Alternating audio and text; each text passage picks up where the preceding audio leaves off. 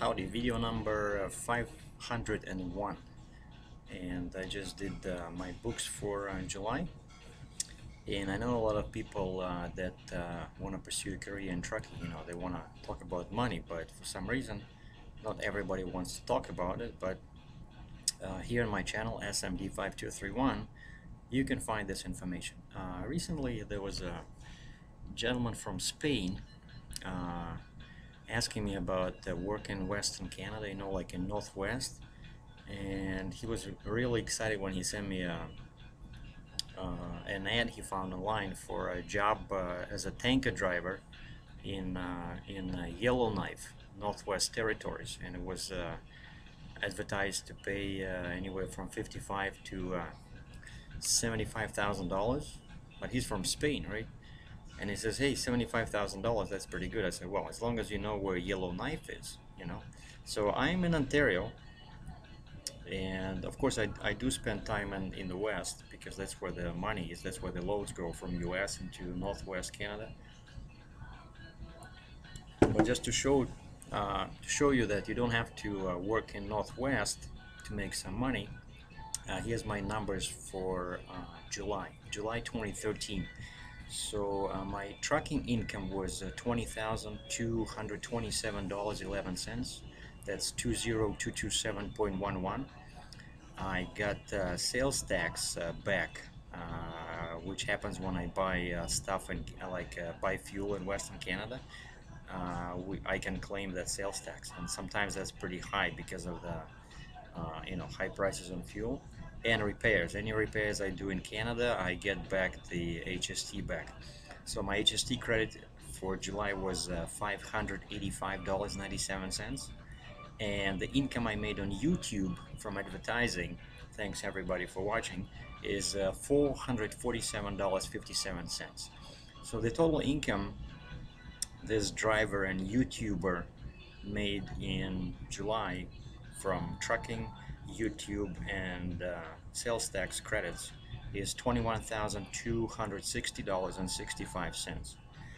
Now I spent a lot of money in repairs, $2,590.78, and that's because I'm paying for the tires. Those new tires I got about a month back.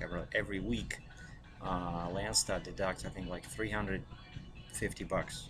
So that's a big portion of this $2,590 is tires. On fuel, I spent $5,922.57. I paid $158.50 for tolls, because a lot of highways you have to pay tolls in US, and when you cross the border, and each of these trips are across the border, you have to pay toll. Insurance, both personal and for a trailer and truck, cost me $835.01. I paid $806 for the trailer. It's the lease that I buy out for $1 after like 3 years. Licensing cost me $136.51, and I paid $281.76 for internet and cell phone.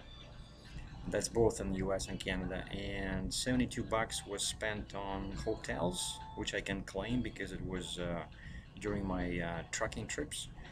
And because I'm getting a new trailer, I spent $2,000 in various fees for the loans to get the new trailer. So I call them loan fees. And I spend $150 for truck parking. So total revenue was $21,260.65, and total expenses were $12,953.13. So net income, total revenue minus total expenses, is $8,307.52. And I just checked my mileage on July 1st. My odometer was 721,213, and on July 31st my odometer was 731,155, which means that I did 9,942 miles. 9,942 miles, and the net income was $8,307.52. So that was my money report for July 2013.